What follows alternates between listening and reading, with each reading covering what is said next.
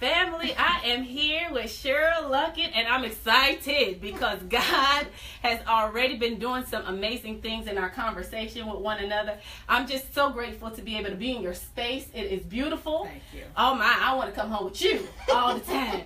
But we are here talking about living your dreams, and also, of course, we're going to have a light bulb moment by Cheryl. But we just want to welcome you. Thank you. Welcome you to this forum, I guess, and just wanted to say, God bless you for all of the things that you are doing. Thank you. And for what you want to share or what He's leading you to share. Yep. As it pertains to living your dream, because indeed you are living your dream. I am. All right, tell us about that though. Tell us about how you started living your dream.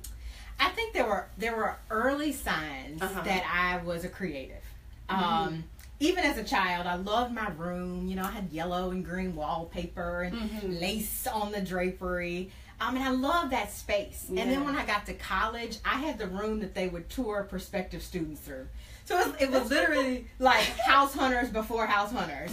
Because the dorm director would call and say, hey, Cheryl, we got somebody coming at 10. And I was like, oh, no, I'll have it ready. And I'd have soft music playing and the bed made. So, I mean, there were really early signs that this was probably my calling. Wow. I ignore those. I think because, you know, you want to choose a career that's conventional where you're going to have perceived stability. Yes. And I went that route. And it wasn't until about 2008, I was actually at church in a Sunday school track class where we studied The Purpose-Driven Life by Rick Warren. And in that class, I think I started to question whether I was really tapping into God's purpose and calling for my life. And like I said, I always knew that I was a creative and I loved decorating and I had started to nest at home, and it was just what I loved to do. It was what I could lose track of time doing.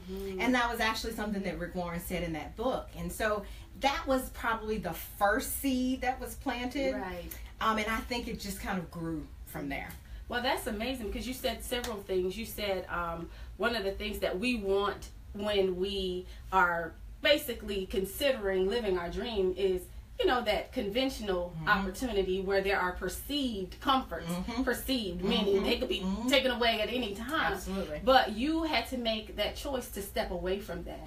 I've been reading the book, The Dream Giver, and Bruce Wilkinson talks a lot about stepping outside of that comfort zone into a land of unfamiliar. How was that for you? Did you experience, because you've read the book, right? I have. So what was your experience, and how could you relate that book and everything that he pointed out in that book with your experience of living your dream? It took me a while it was a step-by-step process. Okay. So I didn't decide, I'm going to leave my job. Okay. It was, I have this passion. I'm going to explore this passion. Yeah. I'm going to take a class at the community college. I'm going to start a little blog and see what happens.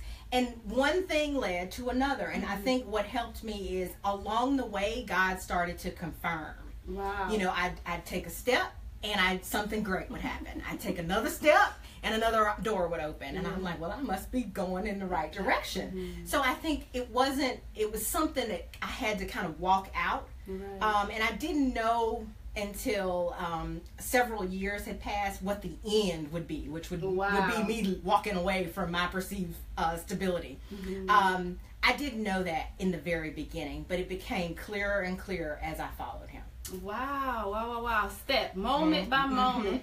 So it wasn't just all at one time. You had to put your foot in the water, so to speak, to see it. That is amazing. That is amazing. So tell me, I was reading on your website that you believe in not only decorating rooms that are beautiful, but functional. Tell me what that means to you, and why is that of importance? I think, you know, home is where you start every day. It's where you finish every day. When you think about it, it's where your kids grow up. If you've got children, it's where you entertain family and friends, where you make memories. That place should be a haven.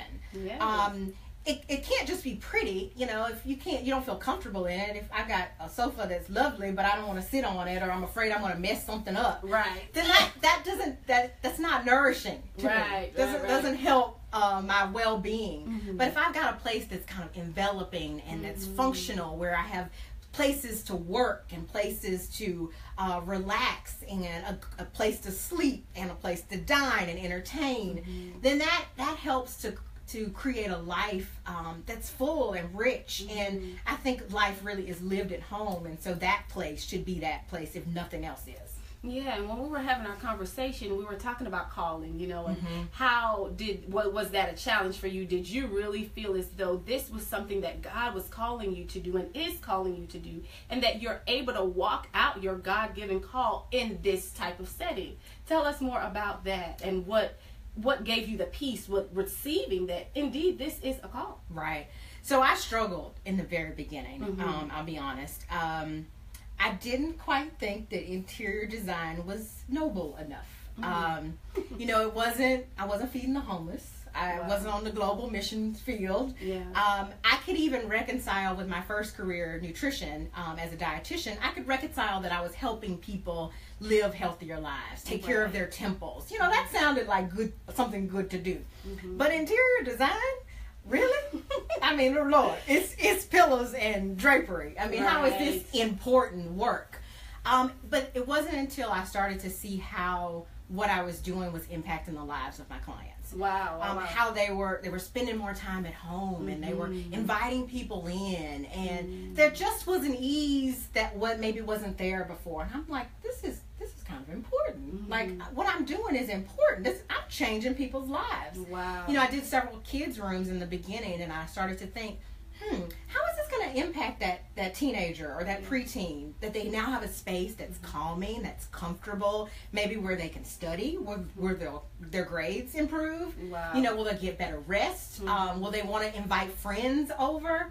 So, you know, I think home is so important, that this work really it's ministry. It is ministry, absolutely, because when you think about families being at home together more because they love their home, spending time together, we need to see more of that. And so I guess for those individuals that are struggling with what it is that God has called them to do, that's a beautiful illustration that it might not seem like noble work, but if you tap into it and if you press into it long enough, God will show you how he could use even that for his glory. You know, so there's great work. There are people that's called to work in the church. There are people that are called, that's in the Bible, to work in the church, and everybody has a call. So, you know, we are all equipped as Christians to go out and be salt and be light. And that means within any type of marketplace. So you are operating in that. And that is something to just give God praise for. And I know that probably is freeing to someone that's saying, is this noble enough? Like you said, is this a noble enough position to say yes, and to know that God could use my life in this area? And so we also discussed several things as it pertains to your space, your functional space, or your space with God. You are creative, so tell us what your time with God looks like, or what a space for you is. Is it one space, all spaces? I mean, how does that work for you? So I try and have a quiet time with the Lord in the mornings, and I like to have different spaces to spend that time. So in each room, just about every room, I try and have a little corner that's got a comfortable seat, a little side table next to it, and it changes. If it's a sunny day, I want to be in the bay window in my kitchen. You know, looking out, hearing the birds chirp. You know, if it's wintertime, I want to be in the living room next to the fireplace with a blanket. You know, so I creating those little nooks where I can. So it's not always the same place. But, you know, what is consistent is that there's a level of comfort there. There's a level of comfort, and it's great intentionality. Like, you have literally, I'm in this house, y'all. It is amazing. But you have literally created those spaces so that if you decide to go sit in the family room or in your kitchen, it's already there. It's not something that you have to just kind of conjure up. And so that's beautiful, that intentionality. That intentionality. Is there anything that you would like to say to those that are struggling with, you know, where they are and living their dream? You know, I think, well, number one, you don't have to see the end. God knows the end.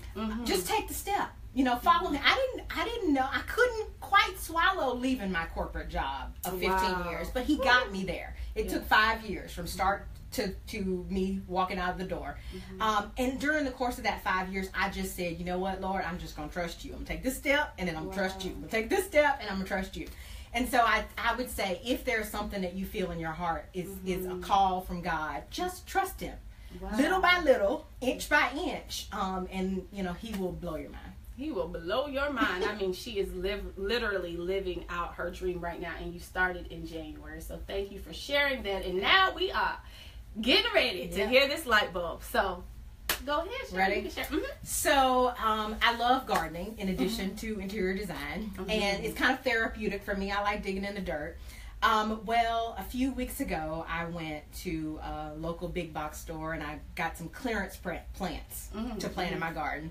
And was all excited, and I drove home, you know, couldn't get home quick enough to get them in the ground and get them planted, and, you know, some of them needed a little TLC because they were on clearance.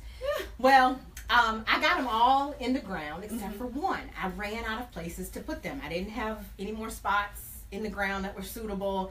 I didn't have any more planters. So I set the last one on the potting bench, and I said, I'll get a planter later. I need to move on. So day after day went by, a week turned into 2 weeks, and I've watched that plant now for about 3.5 weeks, and it is on the verge of death. because on the days when it's really sunny, that plant looks like it is about to wither and die from drought, because it's not planted, it's not connected to its source. It's not able to draw nutrients. On the days when it's windy, we had a bad storm the other day, and I walked outside, and the plant was halfway down the yard. It had rolled off the planting bench. And it dawned on me at that moment, how much is that like us when we are not plugged in, when we're not rooted and planted, and maybe in a church or studying or praying, having a regular prayer life. We are tossed to and fro. You know, we're about to wither, on the verge of drought. And I think it's just so important. There's so many lessons in gardening, but I think that one for me stood out because it said, no matter what, I got to stay connected. Wow. Woo. Yeah. Stay connected. And I love how you just said, like, even within your church or within a community, period. You know, and a lot of your story has a lot to do with that community, with the church community, with those seeds being planted, with people continuing to say, hey, you might want to consider this, or praying for you and things of that sort. So it is so important that we stay connected to the source. Absolutely, absolutely. And I'm sure that's what you're doing with your company. Like, you are not losing sight of what it's really about and who it's really about, but you are staying connected to the source. Absolutely. Thank you so much, Cheryl, for being here today. Welcome. Did you have any last words for those that are watching? Don't overlook the value of creating a home that you love to come home to. Wow. I think it's just soul enriching, and I see it sometimes with my clients. It's the last thing we think about. You know, if it's nothing more than painting a wall a color that makes you feel good, don't overlook the power of that. And God is in that too. Yeah, He is. God is in that too. So we praise God for you. We praise God for you and the work that you're doing. And you as well. Oh, well, thank you, Lord. You know, and we're just gonna sign off right now. But we will see you next week. We love you. God loves you more, and we look forward to next Wednesday. We got a whole lot going on next Wednesday. I'll talk about that probably 3 days from now. And we love you. Stay connected to the source. Stay connected in community. And we will see you soon. All right. Bye.